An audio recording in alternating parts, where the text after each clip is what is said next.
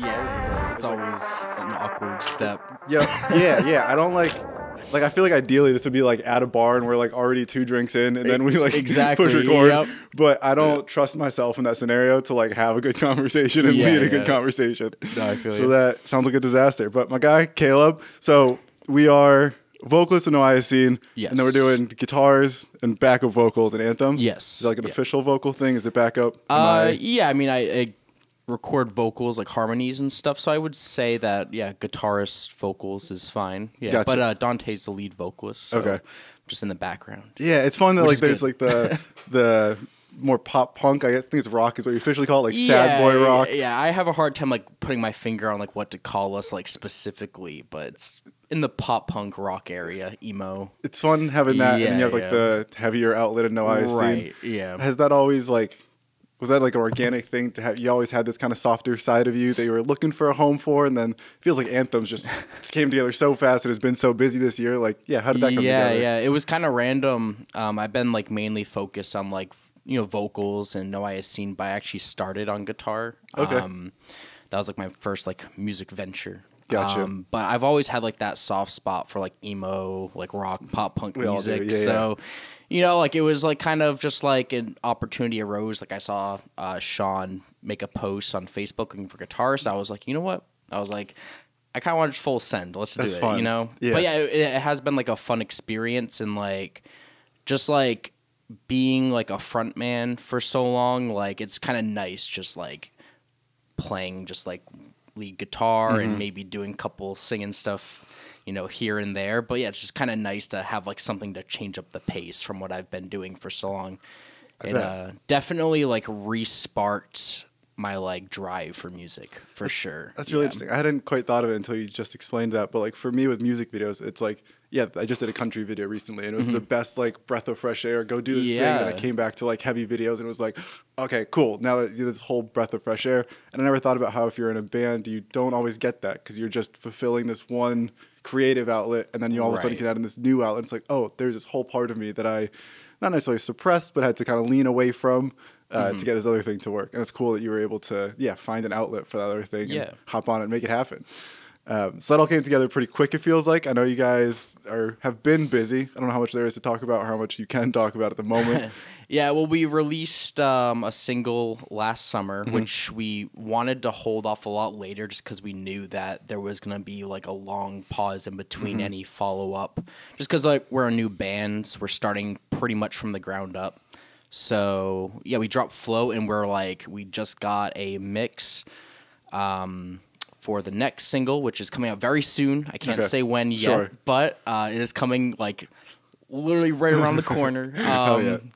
But we're really excited for that. It was like nice being able, we got I think 10 shows for our first year, and we played pretty much just New England. That's awesome. But they were great shows. We had a lot of fun. Opened up for 2 bands I listened to for a long time, years. So that was really cool to be able to do that because I wouldn't be able to play with those bands with No Scene. It just wouldn't happen.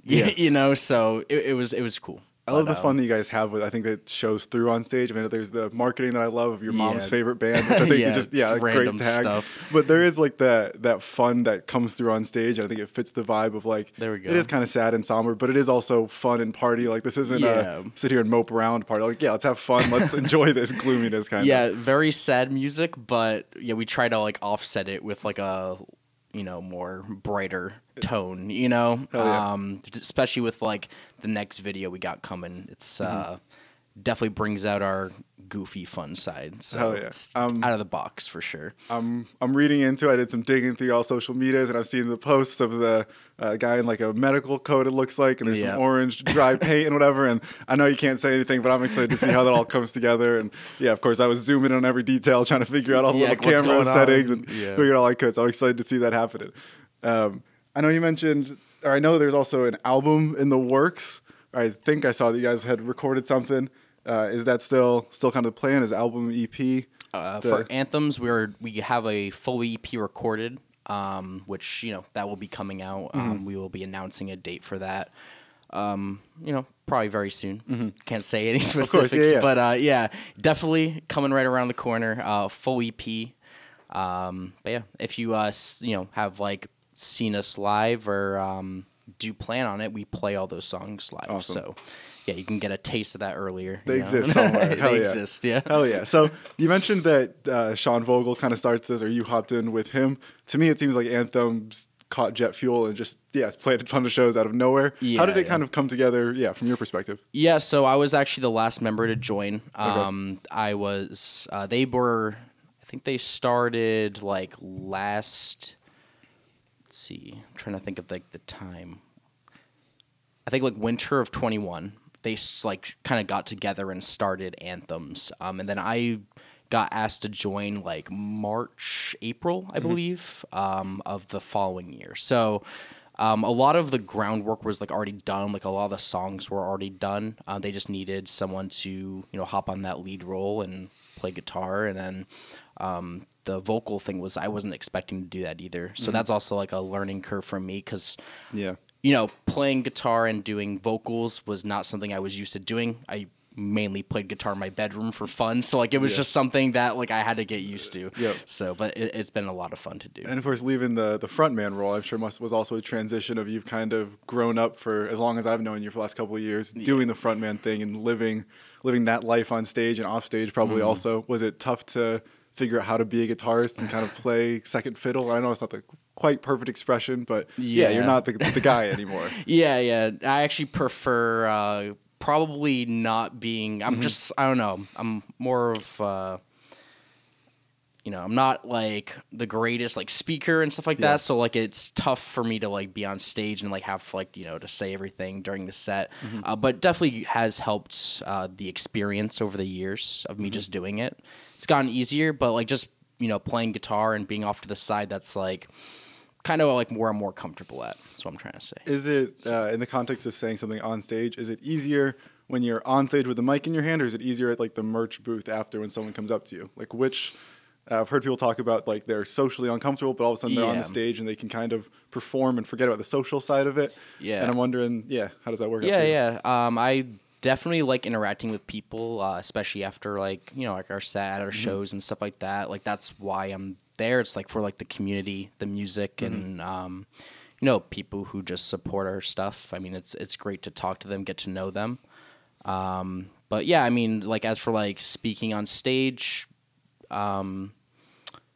it's just kind of something that I had to like learn to do. Definitely. It's a weird, we always talk about the band's need. You have to be 10 good at 10 things to be good in a band. Exactly. And it's a weird thing of like, you signed up to yell into a microphone. Now you got to be a public speaker. Exactly. Kind of a motivational coordinating speaker. And also being aware of like, you got to promote the album, but you also got to be aware the guitarist is still tuning and fuck something up. So you got to fill a couple more seconds there and make that seem planned and natural and normal. Yeah, especially when you're like running on like tracks and everything, because like it's just gonna start up automatically. So you gotta cram in like it's like you gotta think of what to say, and in the back of your mind you're like, all right, how long do I have to say it? Yeah. But yeah, I don't know. So it's just like different not having to do that.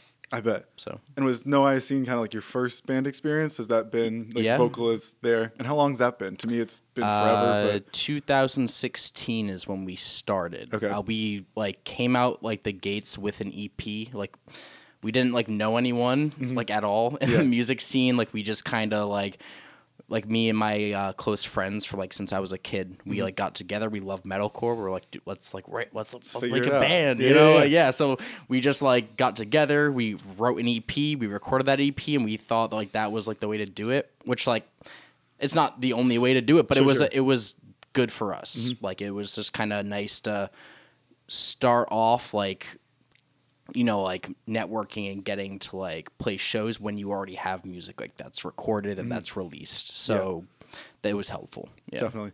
And what was that writing and recording process like? Like if that's a first band, I'm assuming it was someone's bedroom, someone's garage, attic, like a pretty modest setup.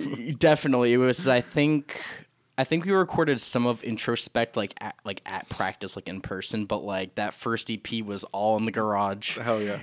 Like just off of our amps, no recording or anything like that. We just come in with our phone demos from the practice and Dude, I wonder if it's going to go back there sometimes. Of like it's getting so polished and so clean. Like it seems like inevitably someone's going to figure out how to just put a mic next to a cab and like that there'll be a rawness and a realness somehow that someone missed in a computer. I don't know. I'm not an audio person, but like the way the way VHS and like vintage stuff has come back. It's like I can kind of simulate that, but there is still something to a real vintage VHS camera that you just can't quite emulate. And I wonder if, we ever go back to attic recording somehow. Yeah, I feel like that might be tricky, just like with audio, because everything's so like refined and perfect nowadays. Like video, I think that like a vintage look adds nicely, but I don't know if like people will like. I mean, people do like. What's like the records, vinyls. Yeah, like vinyls and stuff. They have a so warmth yeah, that's to true. That you can't quite. Yeah, and I don't. Which to me means nothing. I don't know enough about audio to have any idea of why people like vinyls. But I know they exist in Polaroids, and they look cool. They do. They do. I don't record. I don't collect them, but they do look cool. So now I've seen kind of starts in the attic, and then how does that grow? Is that you and then a couple friends you said? Are those any of the guys that are still involved with it, or has it been a kind of a changing cast of guys since then? Yeah. So we started off with. Danny on guitar and Austin on drums. We had like a fill-in bassist, but then Sam joined for like the first like full-time members. So like me and Sam are technically the like only remaining founding members of the band. But still been a consistent nucleus. Yeah. And then Sam is like, he's a great songwriter, still writes a lot for No I Scene. And then Lucas picked that up as well when he joined. He's a great guitarist, great drummer. He does it all. Yeah. So like, we definitely utilize that, for sure. He's on my list of people. I've got to have him on someday. There we go. Yeah, you should. That'd be great. He's one of them. But hell yeah. So then what is that? Yeah. Talk me through this. So you get in the attic, you go to your first show, you're talking about how you don't know anyone, you're kind of a new person on that scene. How does No I Scene now become a band that all of Connecticut knows? I think everyone in our scene, everyone who's in the metalcore thing, everyone who's been at the underground, like we know of you, we've seen you. How do you go from the attic to, now part of a community? Yeah, I think like persistence and like just playing out like as much as you can, like being friendly, networking with people, just like doing everything you can to like, make friends in the scene and, find people who like your music and then just keep working from there. We've been playing like Webster shows for like years, like consistently, like usually like 4 times a year. Like maybe not the last year, but like, years before that we were playing there like all the time. So just being consistent, playing like a market, not too much, but like enough where you can like build kind of like a fan base, I guess. And you guys have always kind of straddled the New York line. I feel like you're always in upstate New York and exploring like that part as well, not just hammering in Hartford and Milford and all these local town shows. Well, we definitely want to like try to get out there like as much as possible. So like playing out of New England is always like a big focus for us. But like we have like Lucas lives in New York, Sam lives in New Hampshire, so like we're all over. I always forget that he lives up in the middle of nowhere. yeah, he does. we filmed some playthroughs and he showed up. I think we started like 11 a.m. and he told me he drove 3 or 4 hours down. I was like, dude, I would have pushed this back 2 hours if I knew that was the case. My bad. I know, they gotta drive like 2 hours for practice plus. Oh like, man, damn. Plus their soul, dude. The things we do to be committed to bands and like his commitment is driving, and I'm sure that you're not driving 2.5 hours, but there is always some other version of like you wouldn't believe the last time I got to relax in my favorite way because I'm committed to this thing or working on whatever needs to get done for the band thing. Yeah, especially like nowadays, like you said, we have to do like everything, videos, like photography, designs, like all that stuff, like TikTok and like all that stuff. You're expected to do so much. It's not really just about like writing, making music. Kind of got to do it all. How much of that is interesting to you? Like, to me, I find that I'm interested in filming stuff, and all the social media stuff is a task I need to take on, and a lot of the extra stuff feels that way. And to me, this has been kind of a hack of like, I don't really want to do the social media stuff, but this is a way to create the content that lives there and in a way that is fun and interesting to me. How does that been from a band perspective of you signed up to talking to a mic and now you've got 10 other jobs that you kind of inherited whether you wanted to or not? Yeah, I don't mind like doing like the most I really do is like social media stuff. We like outsource like all like videos and photography and stuff, so that does help. But just like having those like skill sets are extremely essential. Definitely something I need to work on doing.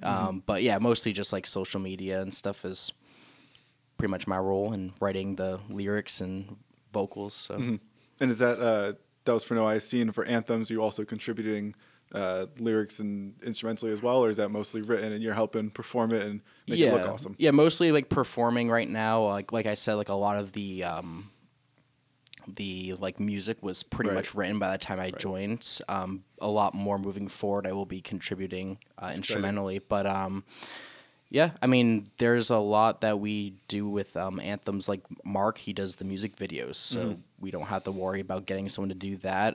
Sean does a lot of like graphic design work, a lot of the promo stuff that we use for like marketing and stuff like that. That's all done by him. So that's awesome. Yeah, I just had Dan from Chain Twist was here, and they were doing the same thing. Yeah, doing a lot of stuff in house. That's rad. Yeah, I think.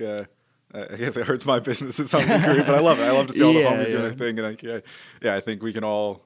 It's cool to see what everyone creates, and I think that there is a uniqueness that you get from the in-house creation of like, once I come in, there is not a professionalism. There's a way I do it, and it's like I don't want to say it dilutes the way, but it changes the way things come out, and there's as purities doing something in-house. I think it's really interesting to see what comes out of your brain. Yeah, definitely. You said playing out of state is exciting. I know you just announced some new shows with No Eye Seen, so we got these new run of shows. Yeah, who are you playing with? Where are you going? Yeah, what's going on there? We're playing with If Not For Me and Set For Tomorrow, all out of New England shows.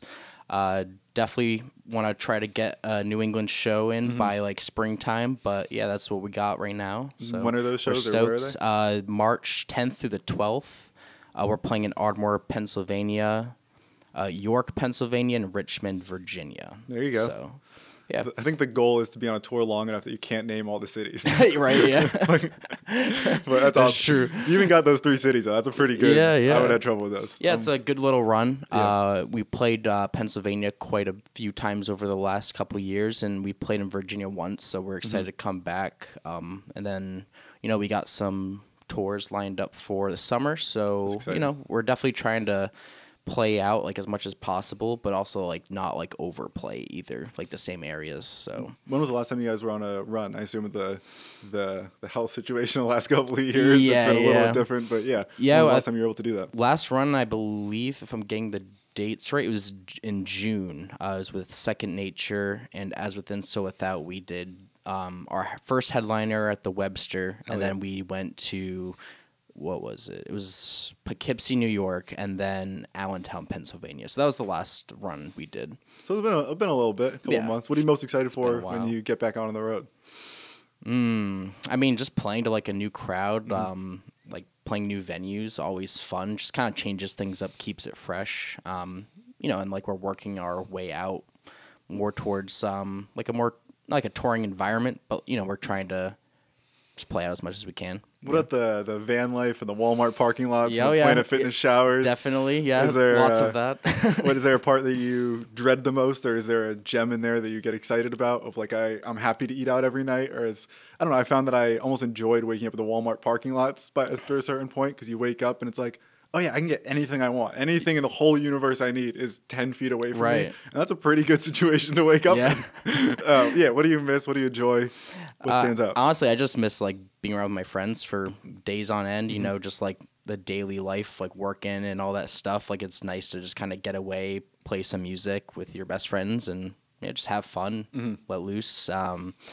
I mean, like, the struggles is always just, like, traveling or, like, staying in the van. Like, when we recorded, we went to the studio, I think last month, and it was freezing as hell. Like, it was so cold in the van. Yep. We did one night in there, and then we're like, all right, we're getting a hotel. Like, we're like, all right, we can't do this now. It was rough. But, yeah, I mean, we need to definitely sort some more things out for that kind of lifestyle, I guess. But, yeah. You got the bandwagon set? Yeah, we got a van. Still working on a trailer and whatnot. We're gonna be building bunks and all that good stuff for the run up ahead. So. Is that a you thing? Are you the bunk builder? No, I'm not the bunk builder, but we're gonna get together and we're gonna figure it out. That's awesome, dude. I love that. Because the 2x4s, it can't be that hard. Yeah. I mean, there's the YouTube videos.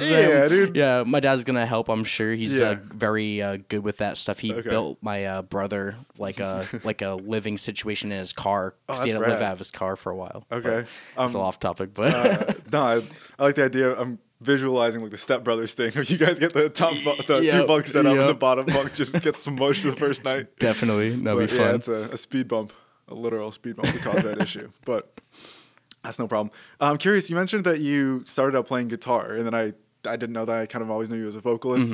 Is that still an outlet that you're active with? Are you still playing guitar a lot? Oh yeah, on your own? definitely. Especially like, joining the band. I've had to definitely keep up practicing and all that stuff, learning everything I can. I've been definitely consuming a lot more like guitar content than like vocal stuff lately, just because, I've been doing vocals for a long time. It's a little bit easier once I have that foundation, but I'm just trying to get comfortable doing both now. So I bet there's some overlap too as you kind of put down one art form or focus on another one. You all of a sudden come back and you can look at vocals differently, or you learn something playing guitar, and it's like, oh, I wonder if I applied that or how that would influence it. Yeah, definitely. I mean, I've been feeling better than ever, like at like practices and rehearsals. So I'm just really excited to get out there and play some more shows. So hell yeah, hell yeah.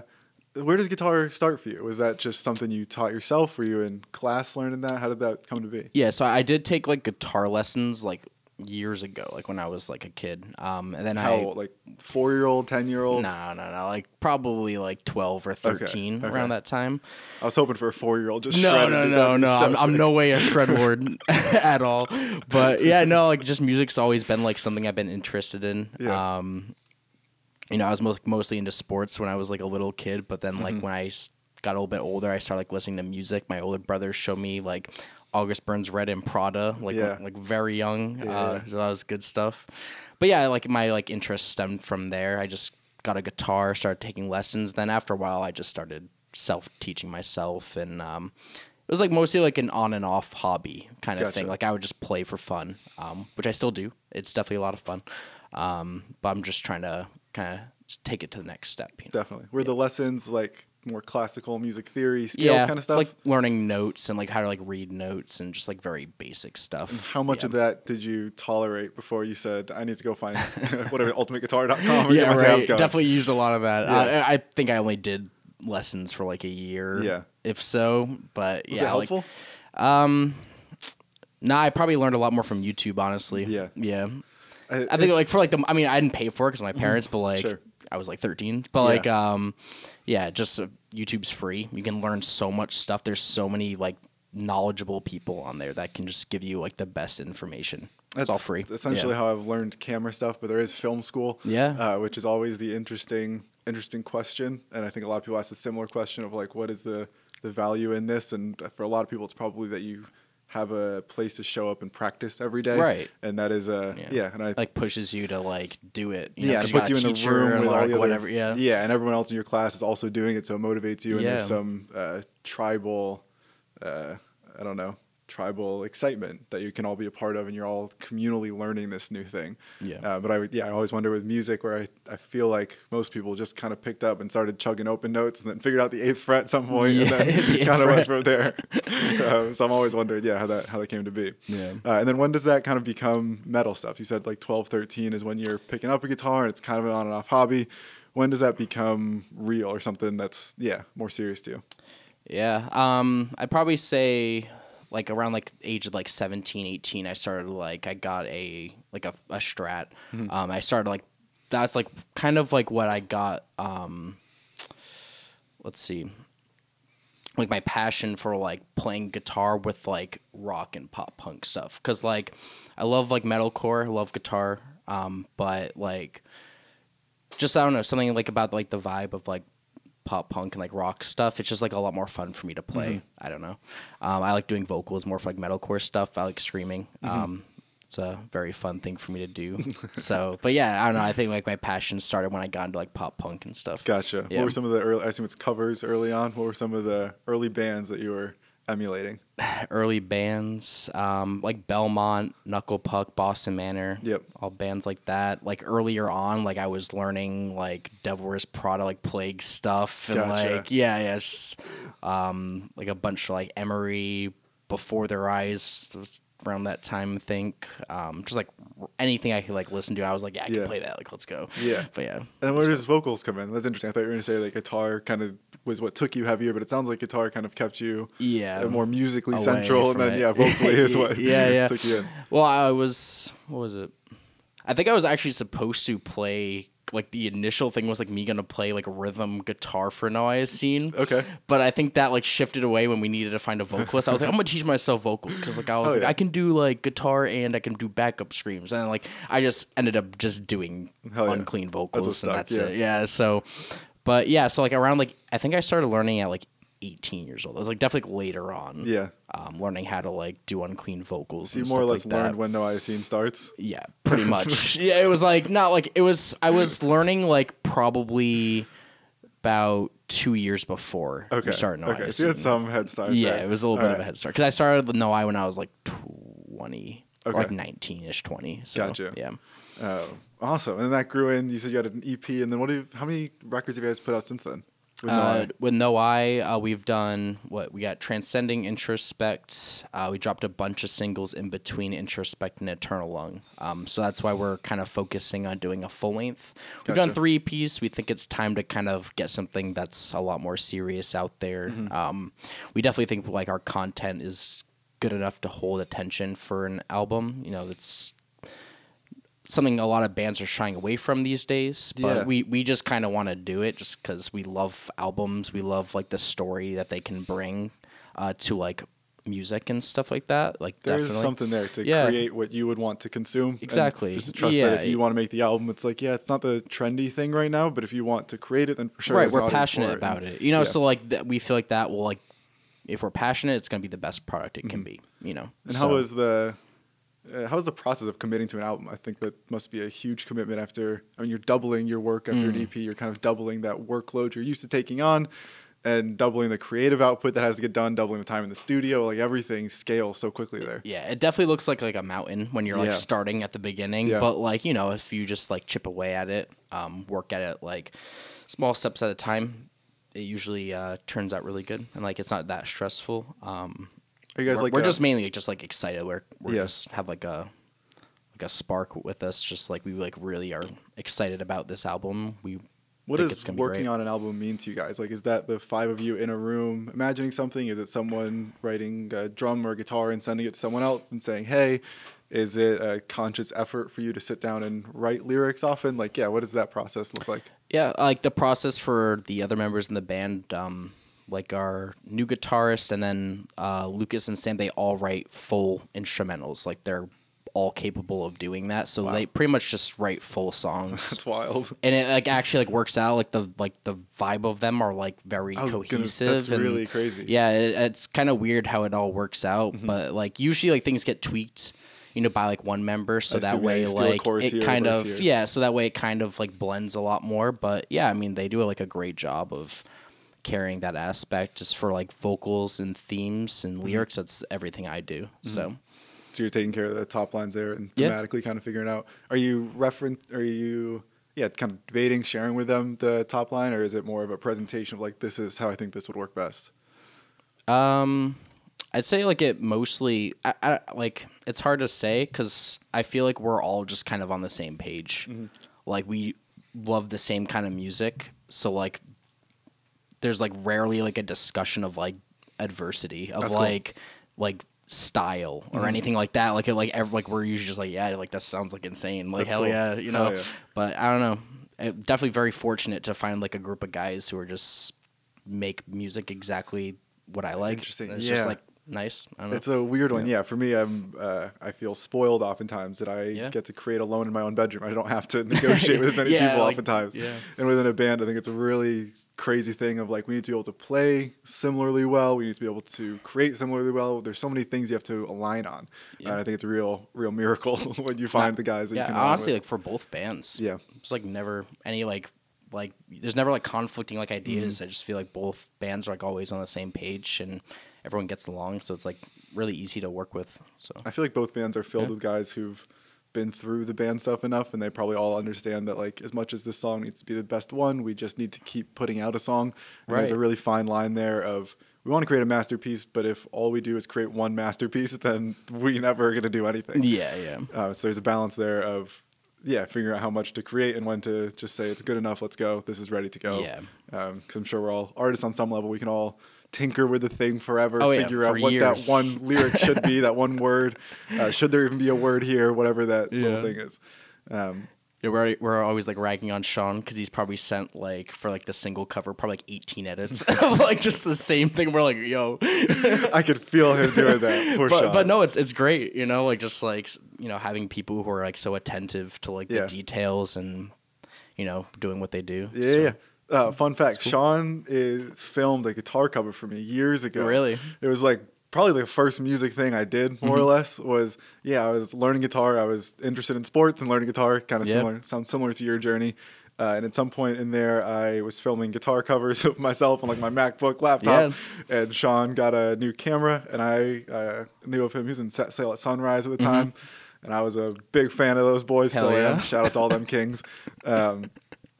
But yeah, we like met at his house in his backyard, and I like sat on my guitar case, I think, and we filmed a cover of this camera, and it was there. We go. It was the same detail oriented brain you're talking about of someone who just wanted to do the thing well and make sure that it was done well. That's good. And then for me, it was a big experience of, I think probably to some degree it spawns the camera interest of like, oh, this is a really cool thing people do, and it's a lot cooler than my MacBook is. Yeah.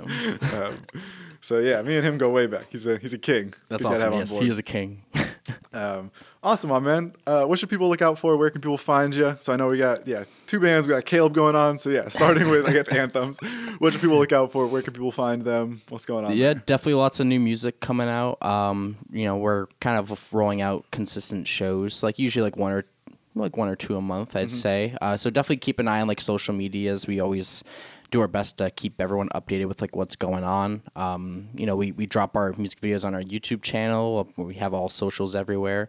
So yeah, you can find us anywhere there. Cool. So any pop punk sad boys, we go to Anthms. No Iocene is for who, and what's going on there? What for who? Yeah, so it's metalcore. We got metalcore vibes. Yeah, I mean, you can find, like, it's pretty much the same thing. Yeah, just all of our music goes right to YouTube. We definitely got a song coming right around the corner for No I as well. We have a lot more announcements to come. We just dropped the shows, so awesome. That was the first step. Gotcha. We got a lot more coming up. And those shows are February, you said? March. Okay. Yep. Cool. And then Caleb, where do people follow you? Where can people find you online if they want to hear more from you? I mean, I'm on Instagram. I barely use Twitter, but you can follow me on Twitter. I post like one thing a year. That's a pretty good ratio. That's a pretty good amount. But yeah, you can find me on... that's what they call limited edition. Yeah, it should all be Caleb NEHS. So perfect. Yeah. Awesome, man. Well, thank you for coming in. Thanks for coming to the Palace, and I will see you soon. Yeah. Thank you. Cool. Mission accomplished, sir. That was an easy...